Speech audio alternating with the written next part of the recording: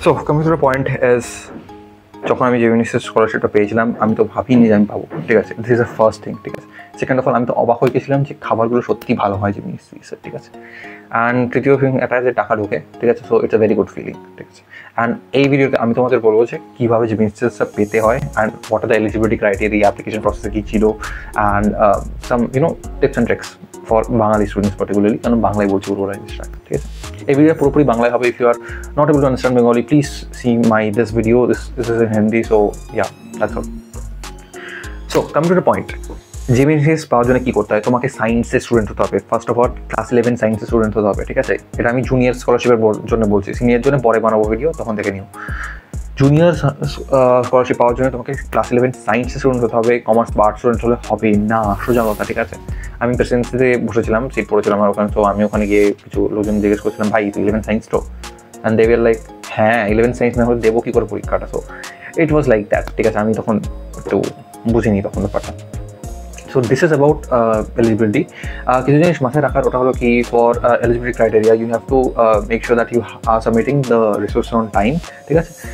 Class 10-এর marksheet submit করতে হবে, class 10-এর admit কার্ডও সাবমিট করতে হয়। সো ওটার ফটোকপি রেখে দিও।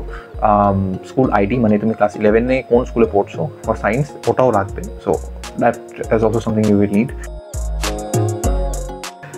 অ্যাপ্লিকেশন প্রসেস মোটামুটি শেষ হয়ে যায় কিন্তু আগস্টেই, ঠিক আছে। আগস্টের ফার্স্ট উইকে শেষ হয়ে যায়। সো প্লিজ আগস্টের আগে তোমার যদি কোনো বন্ধুবান্ধব থাকে বা জুনিয়র থাকে, আর if by chance miss the exam, please তোমাদের জুনিয়রদের বলো যাতে ওরা না মিস করে, আগস্টের আগে যেন ওরা মোটামুটি সাইন আপ করে নেয়। 100 টাকা লাগে মাত্র, 100 টাকা লাগে। 100 টাকার জায়গায় তুমি ওখানে 35,000 রুপিস পাচ্ছ। সো তুমি ভাবতেই পারছো অনেক বড় ব্যাপার। আর JBNSTS পাওয়াটা সত্যি খুব সম্মানীয় জিনিস, ঠিক আছে। এটা দেখতে পাচ্ছ তুমি। And they also give you a badge and it's pretty big like ceremony, especially for the seniors one. Seniors-এরটা জন্য বলছি আর একটা ভিডিওতে। অ্যান্ড যা সত্যি ভালো এক্সপিরিয়েন্স। JBNSTS-এর একটা জিনিস সেটা লক্ষ্য করে সবাই মনে হলো যে ওদের একটা ইয়ে হয়, লাইক সামার ক্যাম্প হয়। I have the complete vlog, so you can definitely watch that out here, ঠিক আছে। 3টে পার্টে আছে, বাট তুমি 3টে দেখো, তোমার খুব ভালো লাগবে, ঠিক আছে। Like it's like the real এক্সপিরিয়েন্সে কেমন হয় ফিলিংগুলো, ওখানে কেমন জিনিসপত্র। সো ইটস প্রিটি গুড, ঠিক আছে। আর এডিটিংটা আমি ভালো করেছি মোটামুটি, তো অনেকজন বলতে চাই। এনিওয়েজ এটা একটা ব্যাপার, খাবার ভালো দেয়, সো খাবার নিয়ে চাপ দিই। অ্যান্ড ব্যাপারটা হচ্ছে ওখানে যেখানে রাখে JBNSTS যে বিল্ডিংটা, ইটস কাইন্ড অফ এনক্লোজ, আর বেরোতে দেয় না, ওটা হলো অনলি ফল্ট। তাছাড়া বাকি সব ভালো, সত্যি বলছি। অ্যান্ড এইটা তুমি তখন এক্সপিরিয়েন্স করতে পারবে যখন তুমি স্কলারশিপের জন্য সিলেক্ট করছো। স্কলারশিপের জন্য সিলেক্ট হওয়ার জন্য দুটো ফেস হয় জুনিয়রদের জন্য। একটা হলো পেন পেপার টেস্ট, একটা লিখতে হয় নর্মাল। তোমার যদি 95% অ্যাবাভ আসে ক্লাস 10-এ, তুমি হেসে খেলে পেরে যাবে, ঠিক আছে। এটা একটা খুব মানে বাস্তব বলতে পারো, বা কী বলবো, 95% যারা পায় তারা তো কিছু আর মাথায় আছে, তার জন্যই তো পায়, ঠিক আছে।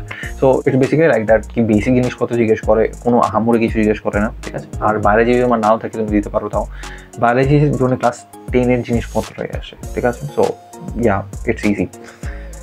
মেন বাসটা খায় হলো ইন্টারভিউতে সবাই ঘাবড়ে যায়, অ্যান্ড সবার মানে বোর্ডের সামনে সবাই তো বলতে পারে না অত ফ্রিলি, আর তোমাকে জিজ্ঞেস করে। So it's kind of like বাচ্চা লাগে দেখতে।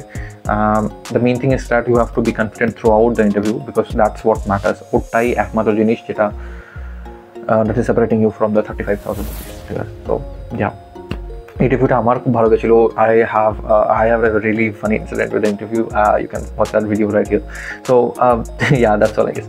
And যদি আমি কিছু অ্যাডভাইস দিতাম আলাদা করে, I would say that do your best to get that JBNSTS scholarship, because if you are someone who is trying to go abroad after class 12 or even after masters, JBNSTS scholarship is a very very prestigious scholarship. এটা সবাই পায় না, ঠিক আছে। মাত্র 200 জন দেওয়া হয় প্রত্যেক বছর, and 200 জনের মধ্যে তুমি যদি থাকো, it's a very big thing.